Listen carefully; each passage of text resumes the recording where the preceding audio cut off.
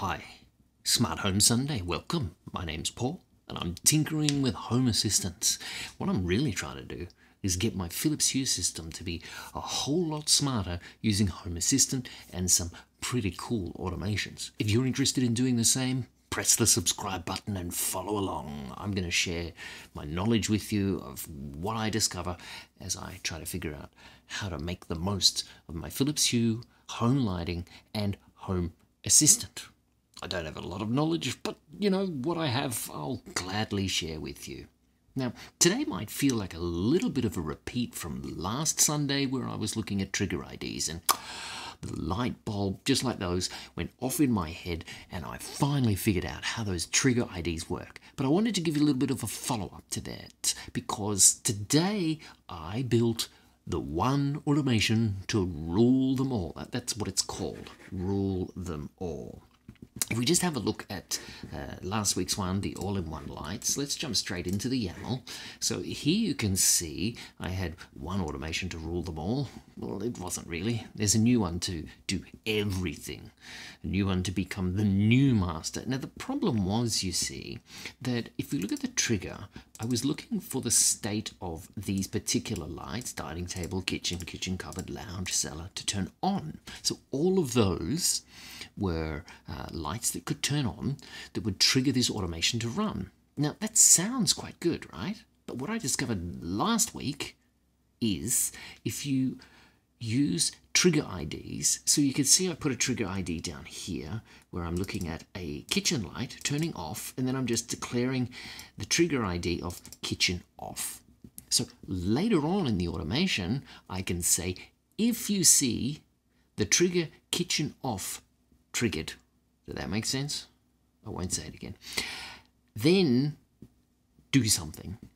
Now, why that's important, and I'll show you what I've done with the rule them all automation, is I've basically split these up. So instead of 5 lights within the same trigger statement, I've broken them out into 5 triggers. So I've declared each one of them. You'll see it in a moment. So ID dining on, ID kitchen on.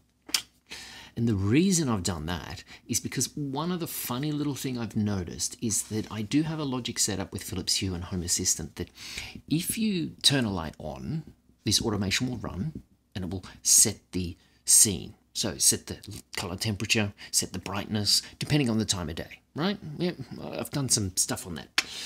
Go and check out the other videos I've done on that for more detail. Today, trigger IDs. Rule them all, one automation. You can have a look at the scenes and things in an earlier video. But so once it's gone through the automation and you've set the scene, you could, of course, manually adjust something. So I've got a smart switch that you just turn it on, and then Home Assistant is going to look at the time of the day and it's going to set it to the right color and the right brightness. But if you want to turn the brightness up, well, you can hold down that smart switch and it'll fade up the brightness. Now, you might find the exact perfect brightness that you want. Now, the problem I've had with this particular automation is if you then went to another room, for example, you walked from the dining room into the lounge and you turned the lounge on, well, what would happen? The automation would trigger. It would set the right temperature for the lounge according to the time of day, but it would again set what you had perfected in the dining room. Does that make sense?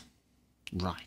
So basically, I decided with the rule them all automation, I will break each room into its own trigger ID so that when you walk into another room and you turn that light on, the only part of the automation that is going to run is the one for that room. So let's have a look. We'll go back out here. We're in configuration. We're then in automations. And here you can see rule them all. So click on edit. I just jump straight to edit in YAML. Once you start digging into the YAML, if you haven't done it yet, just do it. Just fake it till you make it, right? Just copy someone else's code, maybe mine, and insert your own values for the lights you find in your system and just start playing around. It's fiddly, but once you get it working, it's very satisfying. And once you start to be able to read what's going on in the code, it's actually quite clear. It kind of pops, suddenly you see it, and it's like in the Matrix. I can understand what the YAML says. It's very good. Nice, powerful feeling. So here's what I've done in Rule Them All. You can see, as I just said, I'm looking for the dining table light to turn on. And as part of a trigger, I'm just labeling it dining on. So this ID here, this is declaring this trigger ID name as dining on. And I've done the same thing.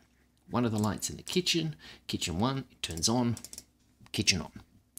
Right, look for the state of the kitchen cupboard to turn on, kitchen cupboard on. Right, so on and so forth. So down here, light, lounge on, lounge on.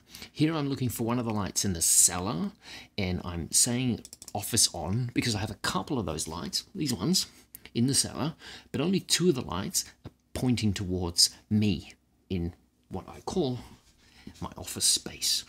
It's not really yet, it's just part of the cellar, but I call it office.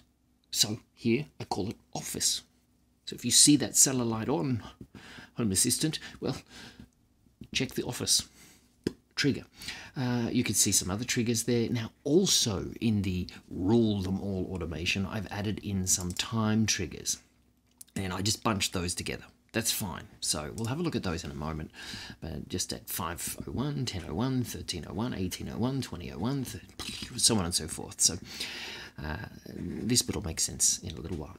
Now if we go down to the actions. So here I have a whole bunch of choose statements. So the automation, when it runs, it gets to choose which one it needs to run, and it just depends on what conditions are met. So here you can see each of these is dependent on which trigger is happening. Now, look, the dining room trigger, if you see Home Assistant, if you see the dining on trigger fired, are you with me? Right, then run this part of the automation. Now, this part of the automation needs to be duplicated because here I'm passing some variables. This group ID, number 9, this is to do with the Philips Hue group ID, right? So I'm doing an API call to the Philips Hue bridge, and I'm saying, hey, there's a group 9. Go and do some stuff with that. Again, I've done some videos on this. Just check out the playlist, the Philips Hue Home Assistant playlist. You'll find some there on how I've set this up. But this is about trigger IDs, and I just wanted to show you that I've now made this automation actually simpler. Previously, I was looking for the state of a light, so I think this will work a little bit more efficient. Because previously, if you turned the dining room light on, the state changing to an on would trigger the automation to run.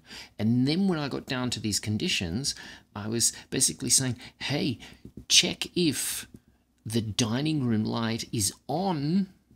If it is, continue to run the rest of this stuff. Now that's a bit stupid, right? Why should it need to check if the dining room light is on? So I was probably slowing myself down here because there needed to be within Home Assistant and even to Philips Hue another check. So there might have even been kind of another query through the Home Assistant integration to Philips Hue to say, can you tell me, HueBridge, is the dining room light on? Well, we already know it is because the automation was triggered because the dining room light turned on. So this is probably a faster way of doing things. At least in my initial testing, it does seem fast. It's working very well. And so this is what I've done for each of these. So trigger, kitchen on, trigger, kitchen off, then looking between a certain time, trigger, cupboard on. As you can see, this is much, much simpler. If I just jump back and have a look at what I did with the all lights. So previously, I was looking at dining table light turning on, the automation would run. Then if we scroll down here, you could see that I was then saying, okay, just go and check the state of the dining table. If it's on, then run this part of the automation. Don't do this. Don't do this. This is what I did earlier. Now this is the way to do it. Back into the YAML here. Rule them all with this one automation. Use trigger IDs. And then Yeah, this is good. I hope you can see what I've done here.